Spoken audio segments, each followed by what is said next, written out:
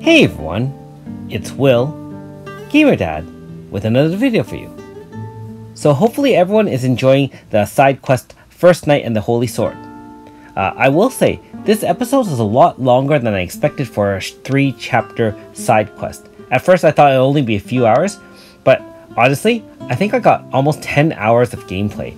I did take my time in reading a lot of the conversation, talking to all the characters in the cities, and so on and so forth, and of course doing a lot of exploring. There's a lot of hidden elements in this particular update, and I'll slowly be going through them as I have time.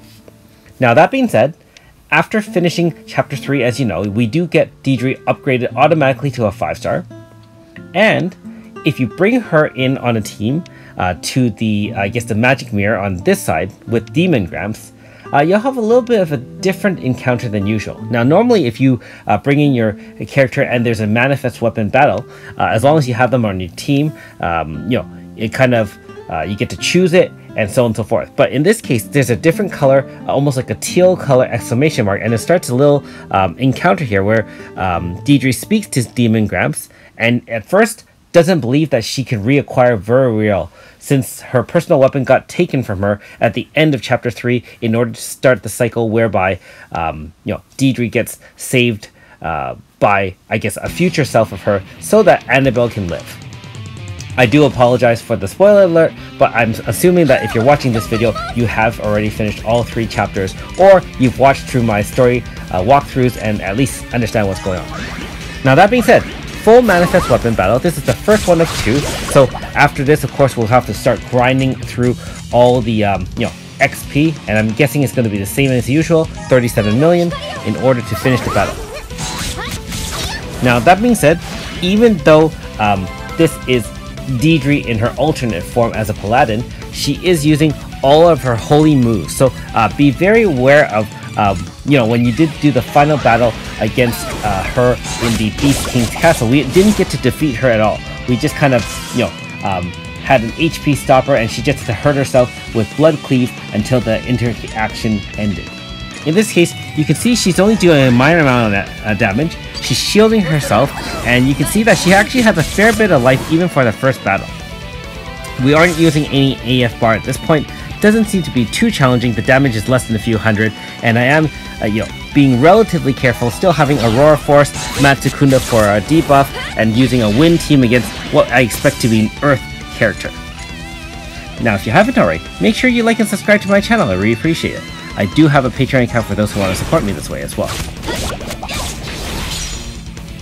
Okay, so alright, so this Grand Cross is one of her signature moves. And again, last time when we fought the boss, it didn't seem to do a lot of damage. Now let's see where we're at this time. Whoa! Actually down to 1 HP across the board. So in this case, I'm not going to waste any time. I'm going to activate a full AF with my half bar here. And I'm actually not sure what move will be after this particular move, but I'm not going to wait and find out. We're going to end this battle, claim Verweil, and then level up and see what the level 10 second fight entails. I will say I don't expect it to be very easy, being that the first one already has a 1 HP AoE that wipes you. So not sure how I'm going to counter that, but I guess I'll figure it out when I get there. After all, we did get the manifest weapon, and instead of using the real sword which Deirdre has been carrying, I think I brought her in for some side quest, and that's why she has a real sword. Otherwise, I wouldn't be using her, being that as a 4-star, she has limited use in the game, as you know. And now, we got her 5-star signature weapon, personal weapon. Nice! Alright, so all that's left is to level her up and level the weapon at the same time. At this point, she's only level 60, so 20 more levels for her to go as well. The video for the second battle might be a little bit slower, being that I don't have very many red keys. I'm going to be using them in the new dungeon, and so this is going to be kind of a slow growing XP grind, unfortunately. That being said, I'm sure I'll get you that video as soon as I have it done. I will say I do enjoy the fact that Demon Gramps is speaking a little bit differently to Deirdre, and Deirdre's attitude and personality really shines in this particular interaction with Demon Gramps. definitely adds to the flavor of the story.